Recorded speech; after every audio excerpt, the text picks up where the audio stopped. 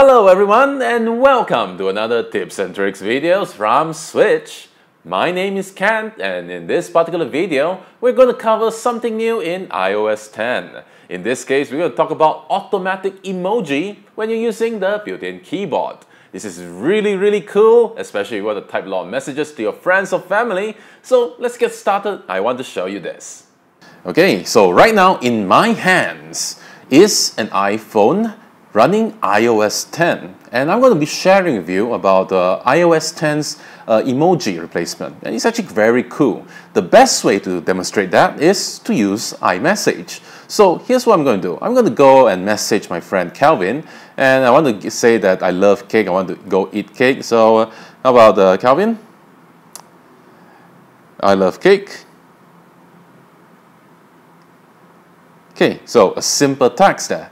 Now, I want to replace some of the text with emoji. How do I do that? All you need to do, just change the keyboard to emoji. And you can see that the text for love and cake is highlighted. Now, if I use my finger and tap love, it gives me some suggestion on what I can replace it. So maybe I use the second love here. And cake. Yeah, I think I use that. Oh, simple. And then send it. So you can use it with a lot of combination, again, based on what you have in the emoji keyboard, and it's predictive. So the more you use a particular emoji, the more that you will automatically predict and suggest that emoji as part of the replacement. So this means that you can quickly type a text and replace certain text with emojis.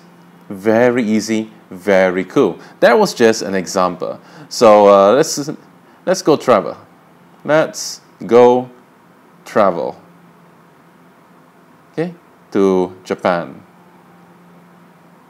Okay, so I'm going to use this, and let me see if there's any emoji behind. Notice that the word Japan is highlighted. Let me tap the word Japan. You replace it with a flag. Let me send it.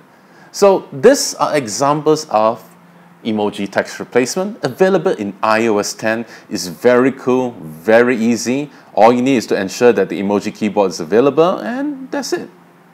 So try it out in iOS 10. If you haven't tried so, please do so. It's available inside iOS 10. So check it out. Hope this video is useful to you. Like us and subscribe to Twitter, Facebook, Instagram, and any social media. Thank you for watching. This is Ken from Switch saying goodbye.